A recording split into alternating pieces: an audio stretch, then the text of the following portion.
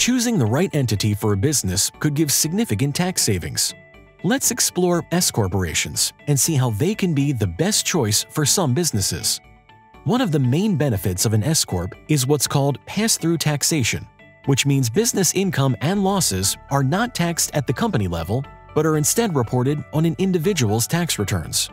This can save money on taxes because a person is not being double taxed at both the corporate and individual level. Rather, they only get taxed at the personal level on the profits they take.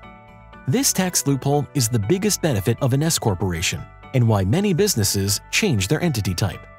In addition, S corps offer protection for business owners from being personally liable for the business's debts or legal disputes. A drawback of S corporations is that they cannot have more than 100 shareholders. This means an S corp cannot go public because of this shareholder limit. Another drawback of an S corp is that it cannot retain earnings inside the business.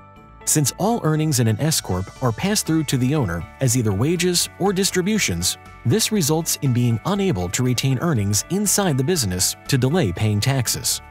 A third drawback is that S corp owners are required to hold annual shareholders and directors meetings with minutes taken. Many business owners don't want to be burdened with these requirements.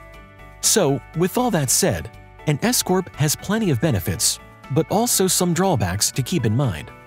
Since choosing an entity can be so complex, we created Corp tax planning software, which supports strategic entity planning that can help optimize your tax situation.